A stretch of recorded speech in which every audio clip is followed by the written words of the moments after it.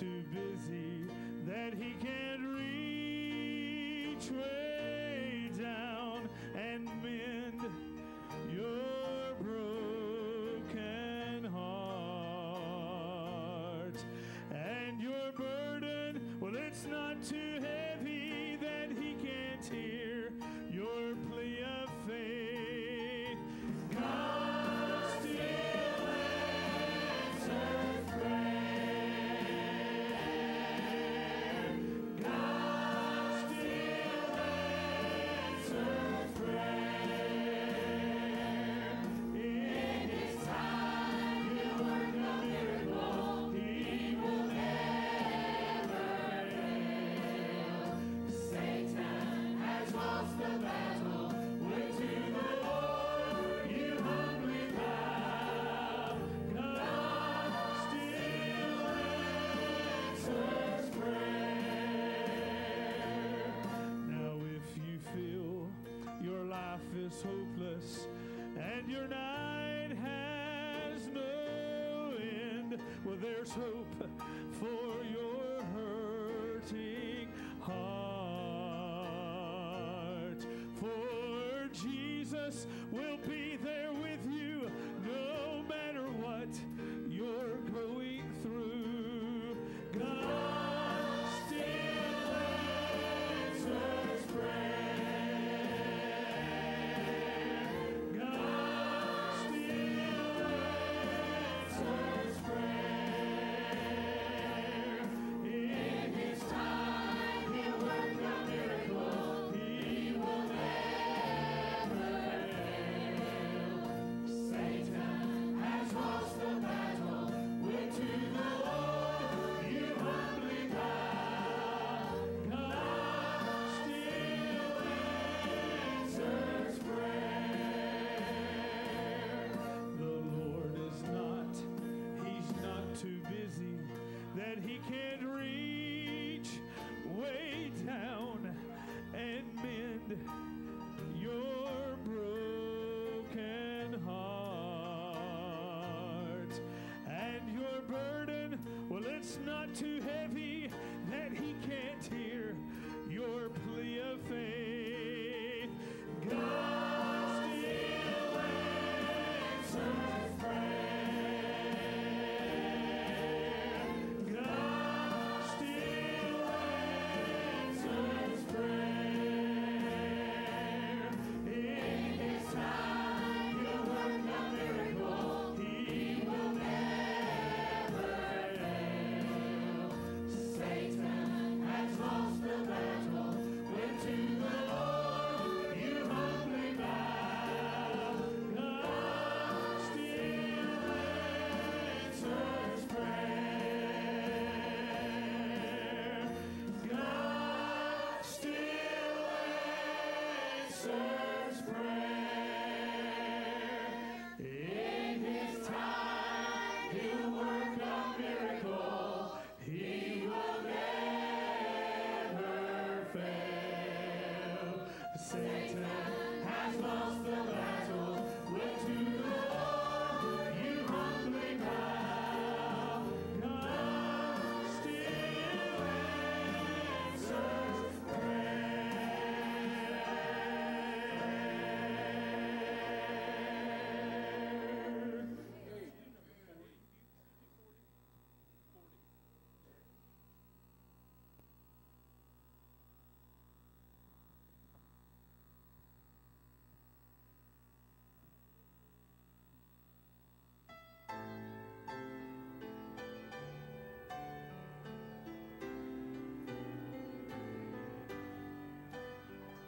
Consider the lilies that'll torn our stain.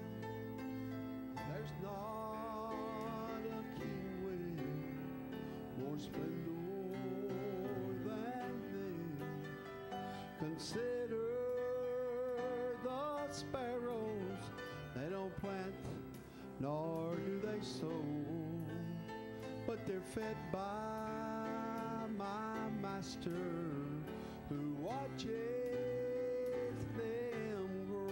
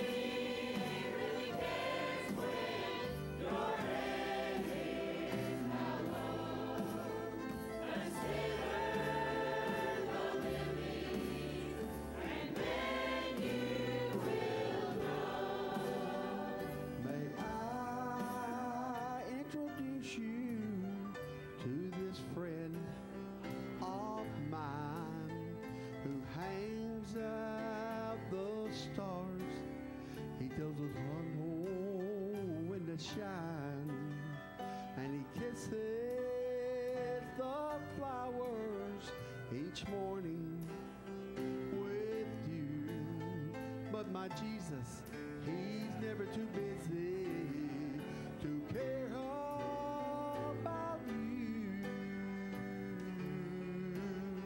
I'd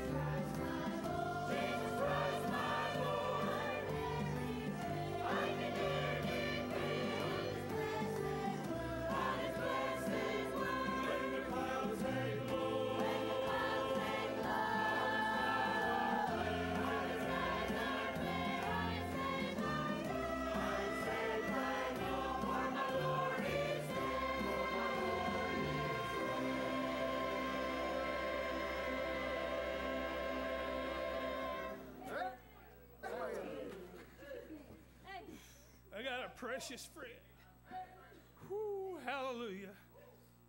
I'm going to step over to 152, Donna, instead of 151. I know whom I have believed. What a friend. Hallelujah.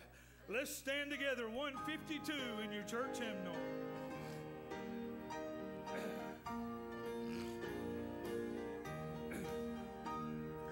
I know not why God's saving grace to me He hath made known, nor why unworthy Christ in love redeemed me for His own. But I know whom I have believed and am persuaded that He is able to keep that which I've committed unto Him against that day. I know not how this saving faith to me He did impart, nor how believing in His word brought peace within my heart. But I know whom I have believed and am persuaded that He is able to keep that which I committed unto Him against that day. On the last, I know not when my Lord may come and night or noonday fair, nor if I walk the veil with Him or meet Him in the air. But I know whom I have believed and am persuaded that He is able to keep that which I've committed unto Him against that day. Amen. Good singing this morning. Turn around, shake hands one with another, smile and wave if you can't get to them. And as the pastor comes, you can be seated.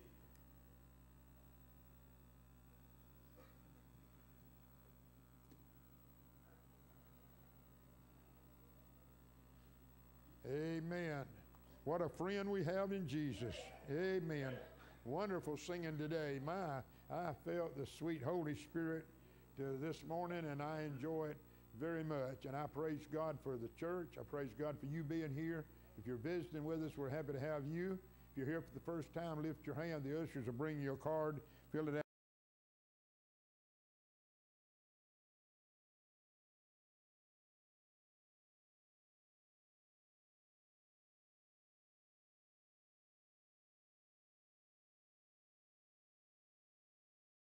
And drop it in the offering bag in a little bit. We want to mention now this evening at 6:30 we'll be back, and we want everybody to come back tonight and have a good time in the Lord. Our Christmas service now will be December the 23rd at 7 o'clock. That's on the Friday night before Christmas, and we will not have services on Christmas Day, but we're going to have our Christmas service on December the 23rd. And then you pray about that. That's going to be a great time. You know, we don't know the exact date Jesus was born. We celebrate the 25th, but we don't know for sure if that was the day He was born. Let me see if I can see this. Now, to my church family, with a grateful heart, I want to say thank you for the calls, the messages, the cards that I received, and the visits. But above all, I thank God for the prayers. I felt each and every prayer, and I felt blessed that you were praying for me and my family. I especially thank Sammy Jr. for the visits, the prayers, and the encouragements that he gave. And this is from Roger and Wanda Gossett. She's here today. Let's give her a big hand. She's been through it. Amen.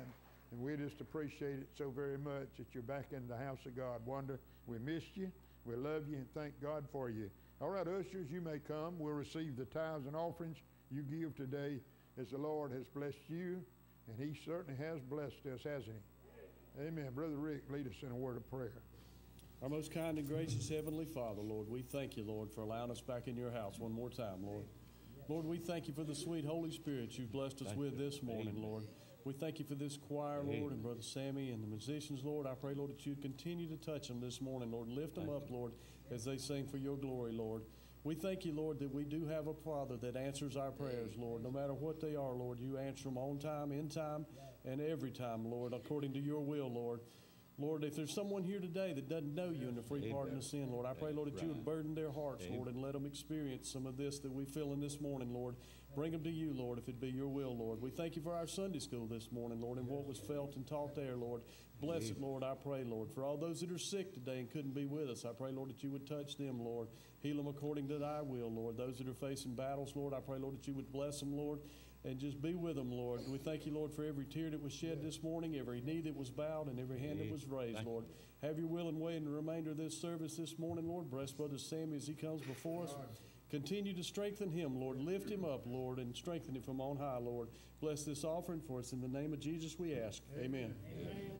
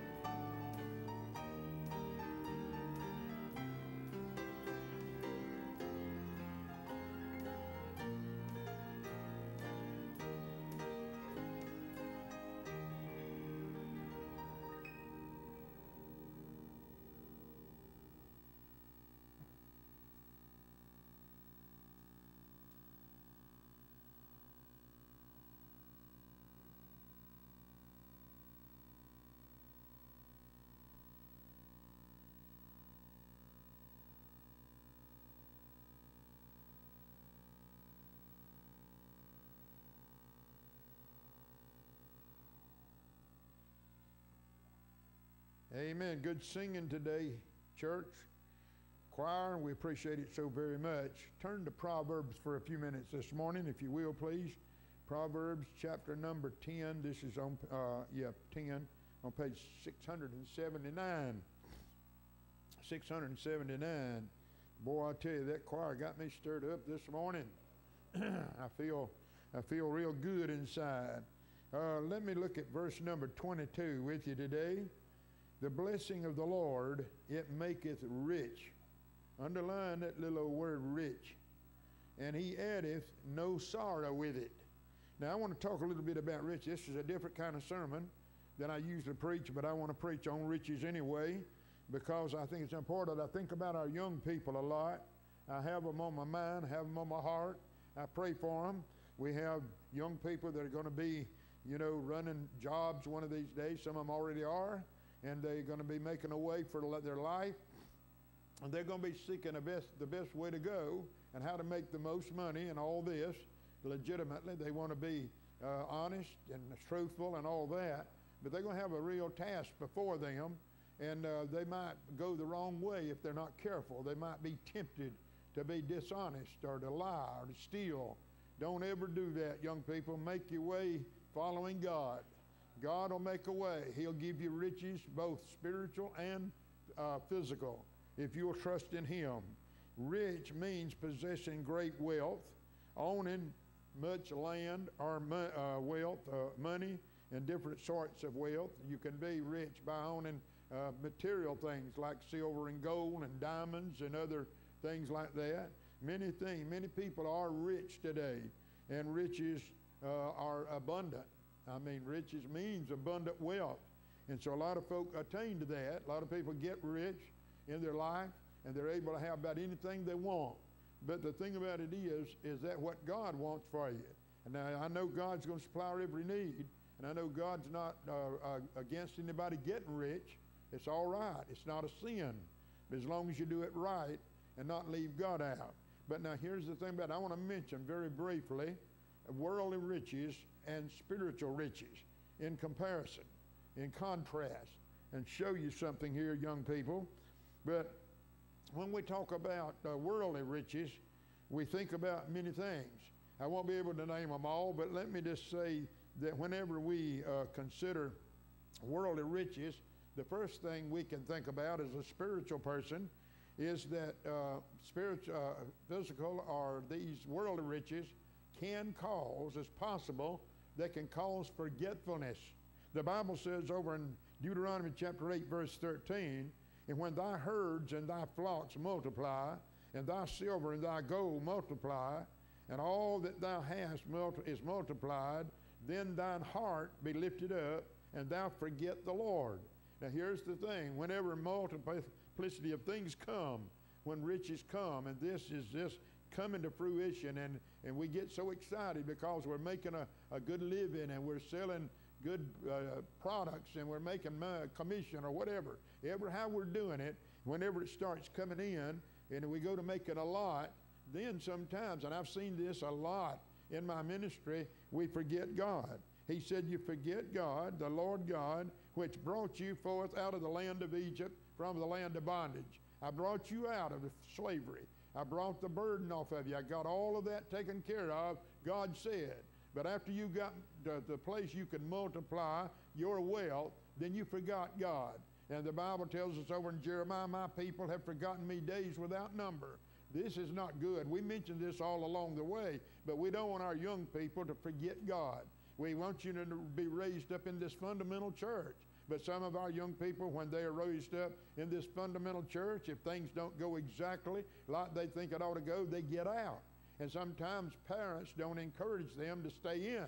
Now, parents encourage your children, love your children, and encourage them to stay in church and stay with God, stay with the Bible, make sure they love the Bible, that they give attention to the Bible. And this is not preaching to them all the time now. This is not beating them over the head with the Bible. It's talking about getting things in their heart that will keep them going. As y'all have sung beautifully today, brother, He'll be with you no matter what the situations are, no matter how dire the straits are, He'll be with you if you'll follow His leadership.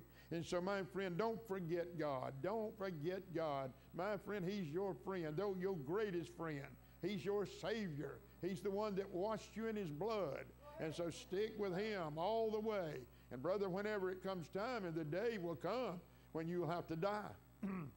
And you'll be glad you serve the Lord if you live for Him. So many people cannot handle prosperity and spirituality at the same time. It seems they just cannot handle it. They can't get prosperous in this life without forgetting God. Now, don't be that way. Oh, I've talked with people several times, and I said, why did you quit church? Why did you quit God? Well, we got a boat. Well, we got a lake house, and we go to the lake on Sunday. We do this, we do that. Listen, that is not praising God. That's not giving God glory for what He's given you. There's nothing wrong with a boat, nothing wrong with a lake house, nothing wrong with fishing and hunting and all the rest of that fun, but don't let any of that take the place of the Lord. Now, I've seen it a number of times in the years that I've been here, and God tells us in 1 Peter to add to our faith virtue, knowledge, temperance, patience, godliness, brotherly kindness, charity, love. God said, add to your spiritual life all of these things. In 1 Peter 1:8, He said, for if these things be in you and abound, they make you that you should neither be barren nor unfruitful.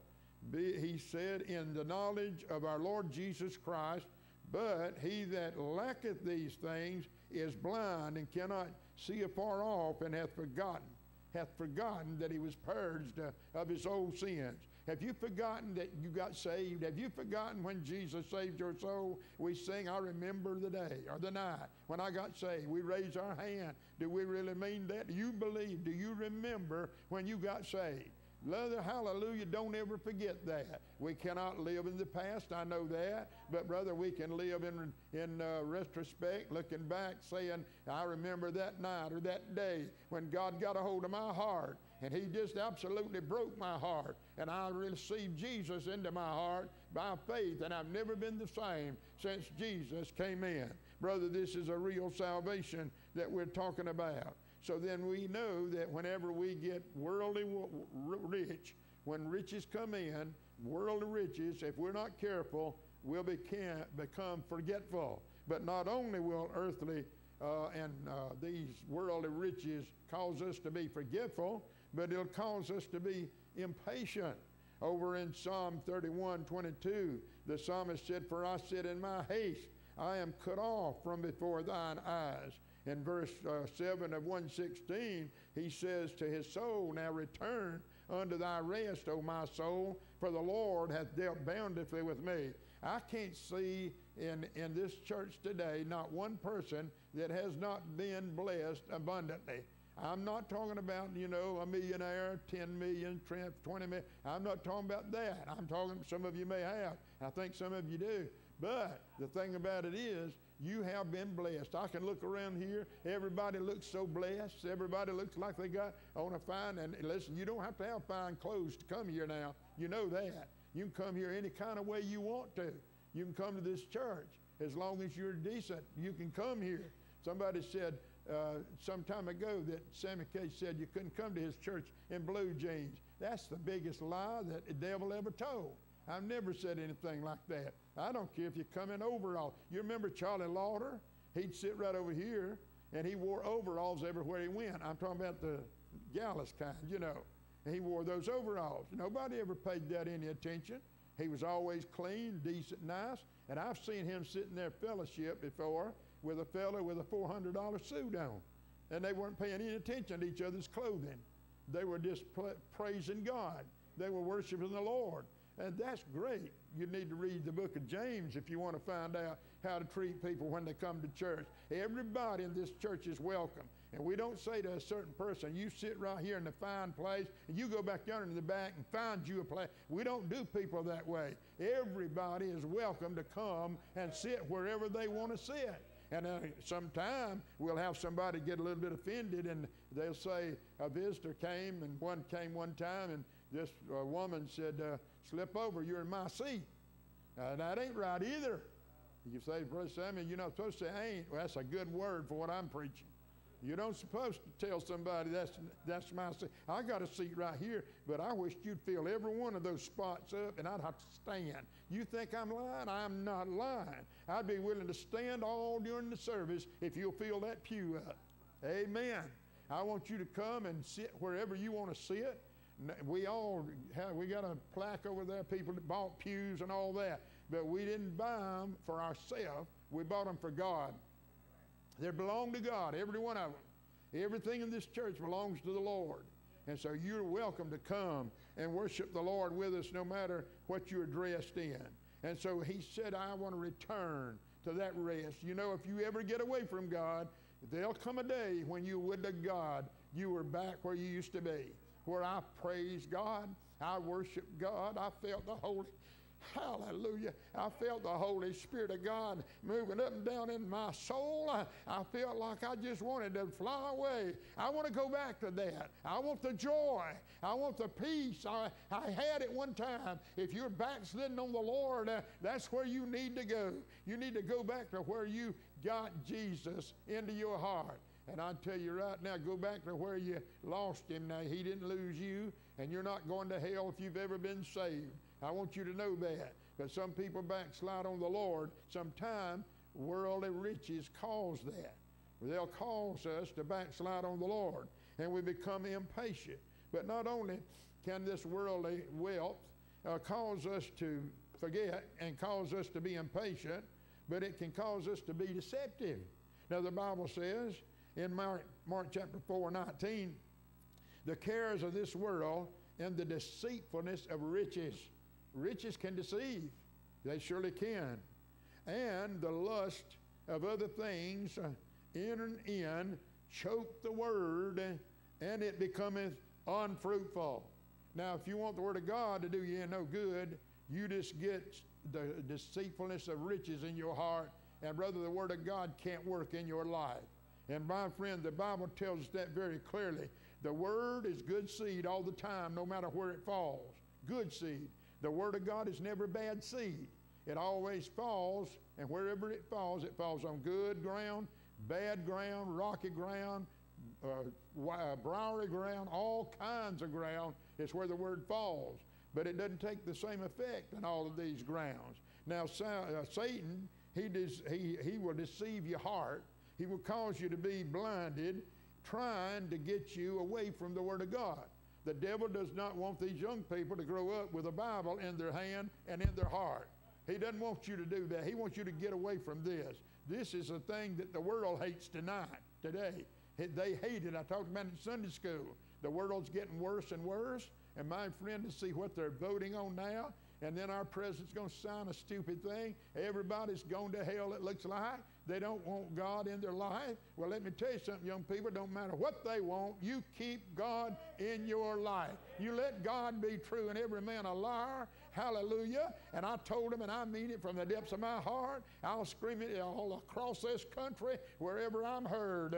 I'm a Jesus man. I got born again by the blood of the Lord Jesus, and I'm not ashamed one little bit that I got saved by the grace of God. In Mark chapter 4, verse 20, they which are sown on good ground, talking about the seed now, he said those seeds that are sown on the good ground, such as hear the word and receive it and bring forth what? Fruit. Bring forth fruit. Some 30, some 60, some 100-fold. I mean, hey, you're going to bring some fruit if you let the word of God fall on good ground. You receive the word of God into your heart. Now, we must hear and obey the words of God and be trustful. We must trust him every day. The psalmist said in Psalm 101, verse 6, he that walketh in a perfect way, a mature and a Christian way, the right way, he shall serve me. He that worketh deceit shall not dwell within my house. He that telleth lies shall not tarry in my sight. God said, you may be saved, but let me tell you something, I'm not pouring my blessing out on you. If you're lying, if you're stealing, you're cheating, you're not going to be blessed like you would be if you'd straighten your act up and quit your thievery, quit all this stealing, and quit all this lying. Now, worldly ambitions and worldly activities deceive hearts many times. And, of course, are you zealous today over anything? Are you zealous for worldly riches or spiritual riches? Now, we find right here the cause of these things because of physical, literal, worldly riches, we forget. We get impatient. And then, of course, we are deceived. I could go on with some other things, but my time wouldn't permit it. Let me say this. Over in Proverbs chapter 13, the Bible says in verse 7, and listen closely now, there is that maketh himself rich. Some men make themselves rich, yet hath nothing. In other words, he's putting on an act. He's putting on a show. He's pretending to be wealthy. He's pretending to have a lot. But he said he has nothing. There is that man also that is poor, yet hath great riches. The ransom of a man's life are his riches, but the poor heareth not rebuke. Now, here he says, wealth gotten by vanity shall be diminished, but he that gathereth by labor shall increase. Now, some pretend to be rich and well off and living high on the hog, so to speak. They're living above their means. Some people are living way above their means, and they're appearing to be rich. They're appearing to have plenty, and they want to impress their peers that I've got a lot. I am wealthy. I'm rich. But really they don't have, but they won't let you know they're They're lacking a lot. They're living above what they ought to be living. So they ought to come down off their high horses, so to speak, and live within their means. And I would advise all you young people, don't try to keep up with your grandpa. Don't try to keep up with grandma. Hey, stay where you are and grow. Grow little by little. Being honest and truthful. Don't steal a thing. Don't ever steal a thing. My daddy was a rough man, but he said, if you ever find $500, and if you can get that $500 and find the person it belongs to, do it. But if you can't, leave it right where it is. It's not yours. You didn't make it. You didn't earn it. And he was an honest man. My daddy was. That's one thing I can say about him. He was very honest. So some people pretend to be well off when they lack. They really lack some things, but they're living above their means. And they're up to debt to their ears. They just keep on getting in debt more and more. But then he goes on to say, some pretend to be poor and live below their wealth. They live below when before their peers they appear to be pitiful.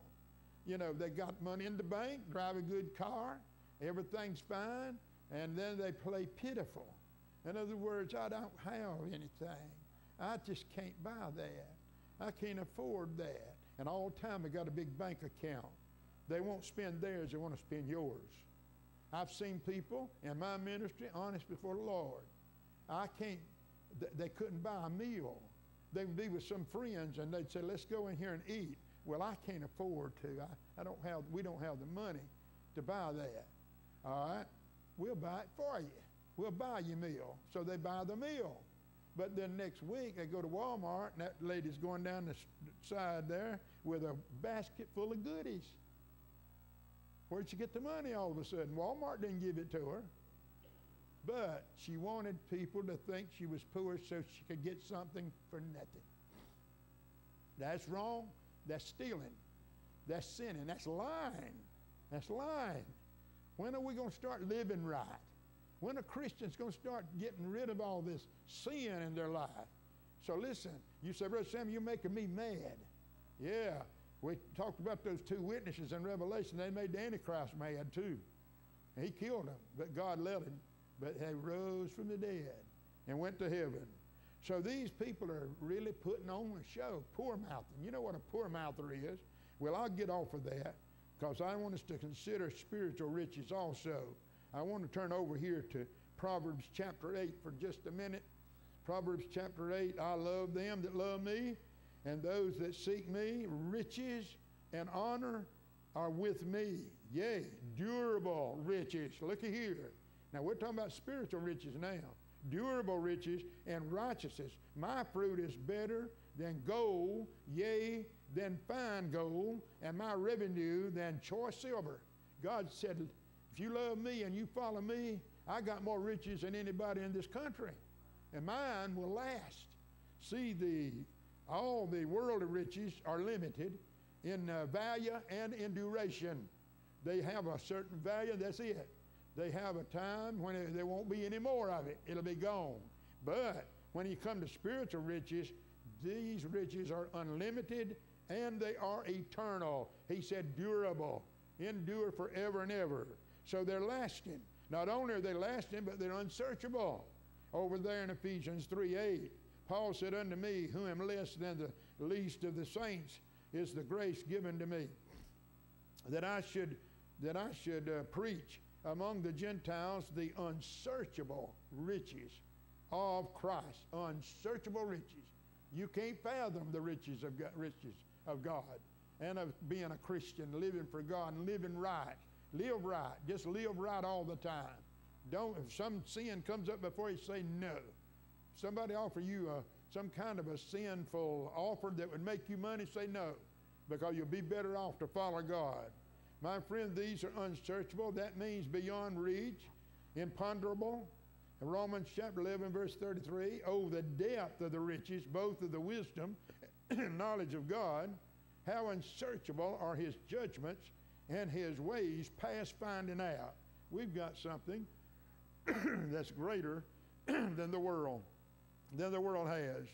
Romans 11:36, for of him and through him and to him are all things, to whom be glory forever. Amen.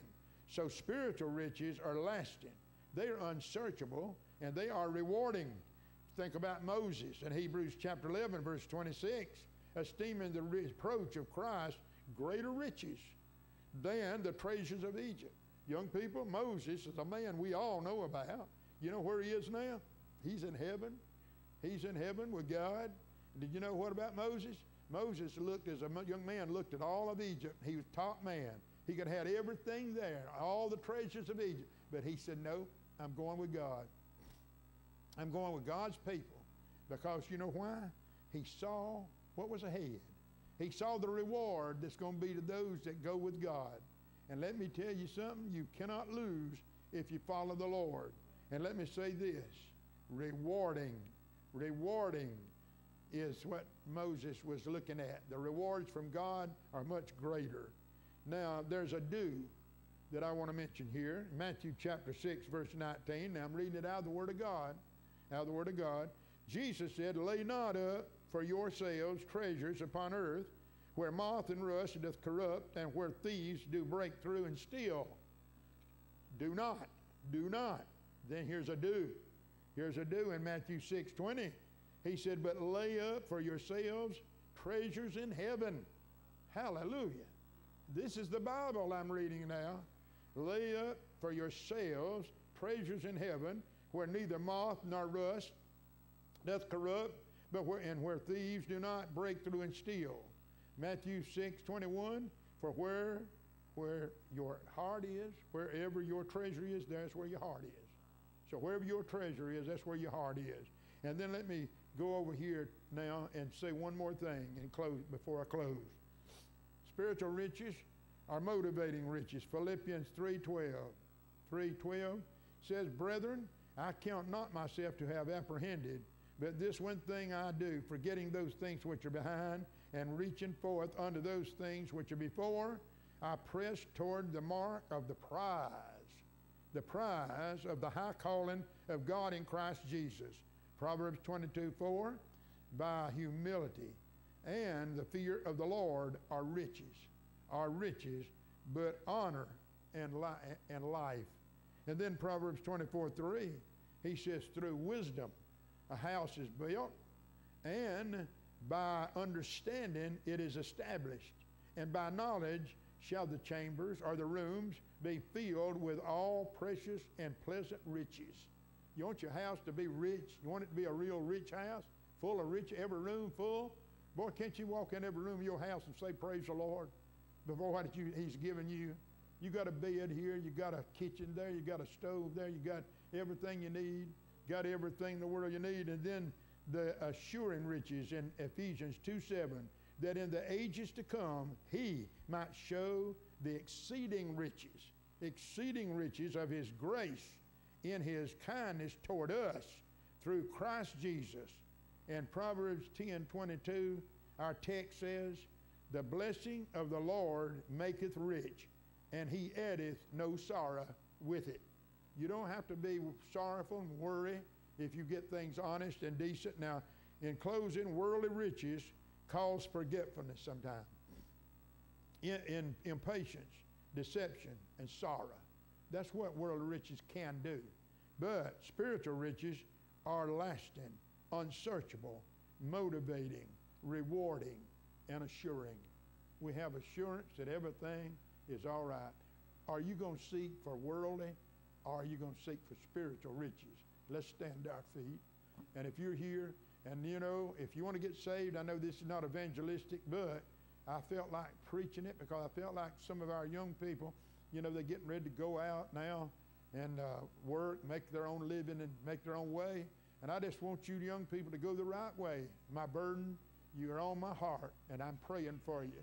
And I love you, and I want God to bless you in your life to come. Father, in the name of Jesus, thank you for our church. Thank you for these young people that we have. And Lord, we see a lot of small children coming on also, and we're blessed with those. And Father, we know that children are an heritage of the Lord. We know that whenever they get grown, they're still our children. We still love them. We want the best for them. And I pray that these children and our young people will take heed to God's word, and they can have fun. They can have a good time without sinning, without going into sin, ruining their, wrecking their lives. They don't have to do that. They can live for God